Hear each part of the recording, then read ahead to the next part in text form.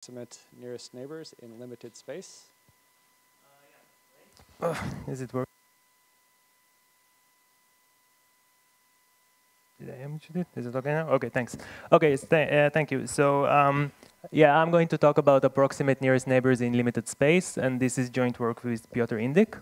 So the question we ask is, what is the space complexity of the approximate nearest neighbor problem in Euclidean space? So let me define the problem.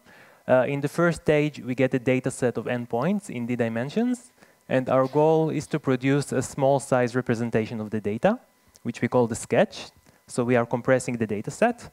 And in the second stage, we get a new query point that we didn't know while we were sketching. And the goal is to report an approximate nearest neighbor for that point from the sketch, which is a point that doesn't have to be the closest data point to y, because we allow approximation, but it needs to be almost as close as the closest point. This is the approximate nearest neighbor problem. And in this talk, we are going to focus on minimizing the size of the sketch, or the memory that we need to use to store the compressed data, or in other words, to get optimal compression. Okay, so this is the problem. Why do we care about it? So first, nearest neighbors are fundamental to machine learning. For example, in the last NIPS, there was a whole workshop on this, so I guess it should be clear. Why do we care about compression? First, it is useful. So for example, if the representation of the data is more efficient, then hopefully linear scan is going to be faster. And pretty much every nearest neighbor algorithm uses linear scan, at least on subsets of the data, like LS edge buckets.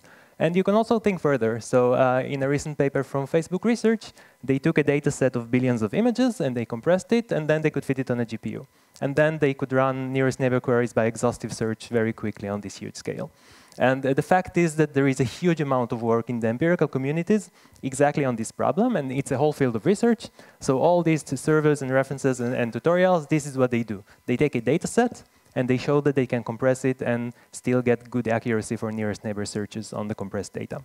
So apparently it works for them in practice, and the question is, what can we say about it from a theoretical point of view? Okay, so again, we have endpoints in d dimensions. We also need a parameter for the numerical range of values. So let's say that the coordinates are represented by log 5 bits, so we can visualize the data set as a matrix. And the first line of attack would be dimension reduction. So a very famous theorem due to Johnson and Lindenstrauss tells us that we can reduce the dimension from whatever it was to only log n, something like log n, and approximately preserve all the distances, and in particular the nearest neighbors, which means that we can replace the data matrix with a skinnier data matrix that has a slightly different numerical range. In terms of compression, it simply means that instead of storing d numbers per point, you only store something like log n numbers. And this is already some bound on compression, and the question is it optimal or can we do better? So we actually know that the Johnson-Lindenstrauss bound is tight. This is a recent result, but even before that, we knew it was essentially tight, up to log 1 over epsilon.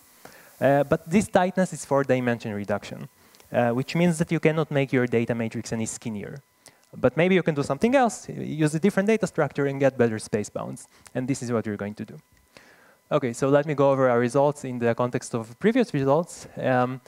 Just to simplify the bounds, let's assume that machine words take log n bits to store and that epsilon is a small constant. This is a typical setting that's going to give the highlights of the bounds. So again, if we don't compress anything, we need d numbers per point. If we use dimension reduction, then log n numbers or log squared n bits. This is what we had so far. There is a well-known paper by Kushilevitz, Ostrovsky, and Rabani on approximate nearest neighbor search, where they show that if you only care about a limited scale of distances that you can maybe describe with log r bits instead of log n bits, then you can scale your sketch size appropriately. So this is a refinement of Johnson-Lindenstrauss. It doesn't improve it in general. And the other related work is our own from Soda 17, where we showed that you can use only log n bits per point, which is also optimal. But this only lets you estimate distances between the data points. So you need to know all the points in advance while you're computing the sketch. You cannot handle incoming queries. And this is what we fix in this work. So we get a sketch that uses log n bits per point and can handle approximate nearest neighbor queries as defined earlier. And this is the first improvement for this problem in the space bound over Johnson-Lindenstrauss. So this is one result. Let me mention another one. You might have noticed that all of these prior results can tell you the distances from the query point to each data point approximately. our result can only tell you the identity of a near neighbor and not the distance to the neighbor. And then the question is, can we improve it or is this necessary? So there is a known limitation from SODA 13 where it was shown that log-squared n bits is actually necessary for distance estimation, which means that Johnson-Lindenstrauss is tight for this problem also in terms of space, not just in terms of dimension. However, they showed it under the assumption that you need to answer n query points and not just one. And indeed, all of these prior works, they can handle n query points as well as one, simply because the dependence on the error is such that you can scale it and take union bound. So it doesn't matter. The upshot is that Johnson-Lindenstrauss is tight in terms of space for distance estimation if the data set and the query set are about of the same size. But it leaves open the possibility that you could do much better if the query set is much smaller, which I think is a reasonable setting in practice. And also, it's just interesting to ask what happens for a single query point. And indeed, we show that you can improve this, and you can interpolate between our work that had log n bits without queries and Johnson-Lindenstrauss that has log-squared n bits with n queries. And if you have n data points and q query points, and you need to estimate all the cross distances, you only need to store log n times log q bits per point, and this is also optimal. Okay, so these are the results, and one last remark about the results. So as I said, we sort of fixed our own previous work that had log n bits per point, and we had nearest neighbor query support. But both of these algorithms are not practical. So the proofs are algorithmic. They give you an efficient algorithm, but as you know, it's not an algorithm that you would ever want to implement, which is typically the case with theory results, as we all know. So we partially fixed it in the last NIPS. We had a joint work with Ilya Rasenstein, where we gave a variant of the same algorithm that uses slightly more bits. So it's log n times log n, which is still much better than Johnson-Lindenstrauss.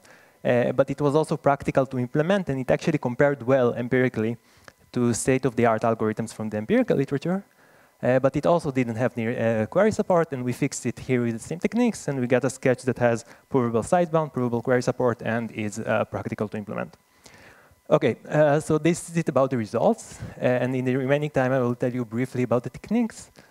So let's start with what prior work was doing and where it was failing. So it is based on hierarchical clustering of the metric space, which simply means that you take all your points into one big cluster, and then you refine it, and then you refine it more, until each point is its own cluster.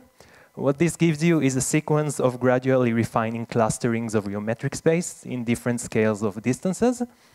And this is not compressing anything yet. This is just a representation of the input. And the key observation is that you can think of the edges of the tree as bits in the binary expansion of your metric space. And once you have this intuition, the three edges are precision bits, then compression comes naturally, because you do the natural thing of getting rid of all except the most significant bits. So you just round off precision, or in this case, you round off least significant edges.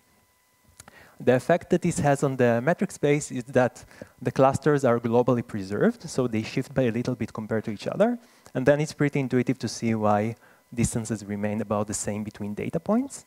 But it doesn't work for query points, because if the query is very close to one of the clusters, then a variation in the position of the cluster that looked small compared to the other clusters can be very large compared to the query point and completely change the nearest neighbor. And to fix it, we do what we call middle-out compression, which means that you get rid of all except the most and the least significant bits. So you get rid of everything in the middle, because the least significant bits turned out to be pretty significant for query points. And the way this works is that, on one hand, the sketch is only twice as big, because instead of MSBs, we give MSBs and LSBs. And on the other hand, if the point is very close to the cluster, then we know it, because the least significant bits store the local structure of each cluster. So we know what's around it, and we know if the point is there. If the point is very far, then the global bits do the same job as they did earlier. And if the point is somewhere in the middle, then all I have time to say is that you guess the bits, and you hope for the best, and you prove that the best happens. So I'm going to stop here, and thank you.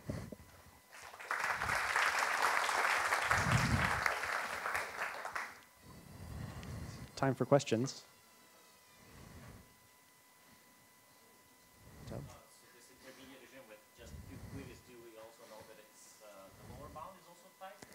The lower bound for Q queries is tight for distance estimation. For nearest neighbor, we only know that it's tight when Q equals N. So we have the same problem.